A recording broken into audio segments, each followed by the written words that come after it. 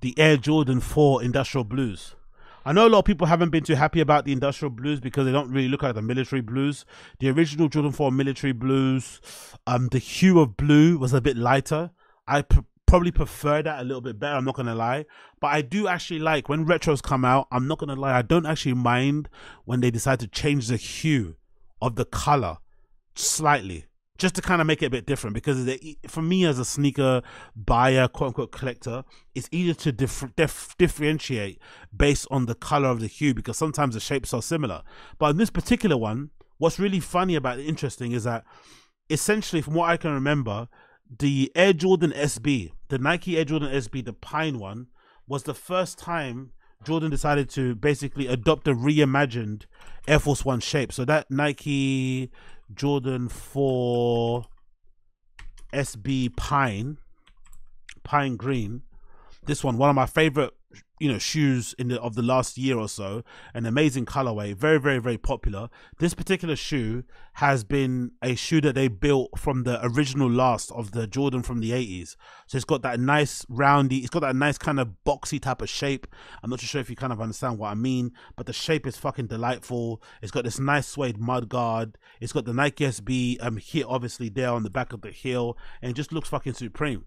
And I remember them saying back in the day when this released, they were like, oh, we're actually going to make all Jordan 4s to be this shape going forward. So even the non-SB ones will have this type of shape. So for me personally, even though the industrial blues aren't the same as the military blues, the fact that they have this particular shape, which is the same as the pine green, I'm really happy about. I'm not gonna lie, I kind of like it.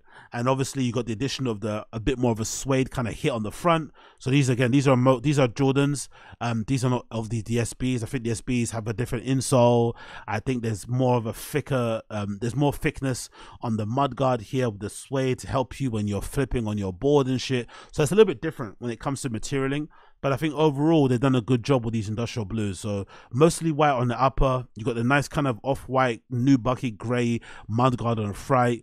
On the front of the fucking shoe itself, you got this nice industrial blue hit here on the midsole. Maybe the quality of it isn't the greatest. Looking at the picture here, Hypebeast, there's a bit of you know, gaps there with the white, with the bleed on there, but I'm sure you can touch them up a little bit and they'll look okay. But again, just look at the shape. The shape is the most important thing for me. That shape is way more worth it. Like, I think these will probably end up being £180 or something, but I think that is way more worth it to purchase than some of the retros they're putting out, the banana foot one, especially because, you know, Jordan 4s are my favorite sneaker of all time. I think they're definitely my top three. I think my top three sneakers of all time, especially when it comes to Nike, have to be the Nike Air Max 90 Infrared, the Air Force One white on white Air Force One low, and of course the Jordan 4 breads. Those are definitely my top 4 shoes of all time if I had to kind of, you know, say the shoes I kind of like. So let's go Nike Air Max 90 Infrared. That's definitely my #1 shoe of all time, I'd have to say. In terms of a sneaker, you know, I've got great memories of wearing this shoe back in the day. And then I'd say, you know, Nike Air Force One low white, you know, white on white, you know, while going with that one, classic. You can't really go wrong with those, right? You know, while going with those. And then of course the Air Jordan 4. Actually, let me get back on those on screen so you can see that. And then of course you got the Air Jordan 4 bread, right? For me, these are my top 3 shoes of all time, definitely, if I had to kind of pick. And now that we got this reimagined shape, I'm happy about it, because even on foot, look at these reimagined, how they look differently on foot compared to these, basically. So this is a retro that I had. You see how the funny, that I don't know if you can see, if that makes sense to you, but see how funny this toe box looks. Almost looks a bit like bent, a bit like banana-y, too flat on here.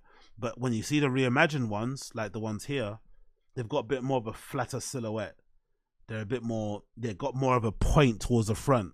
They look a bit more angular, you know, they got a bit more of a, you know, so the shape is just a little bit more substantial. So I've always been a big fan of those type of things. So Jordan 4 military blues, I fucking love them. I think they look fucking supreme. Love the look of them, love the hit, love the how this a darker hue, because I remember the original military blues are a bit lighter, but I actually don't mind these.